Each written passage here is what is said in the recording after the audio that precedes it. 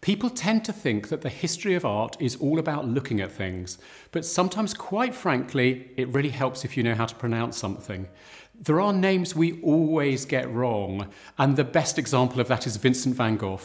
How you pronounce his name depends on where you come from. The French, for example, would call him Van Gogh, the Americans Van Gogh, and in England we've settled for Van Gogh.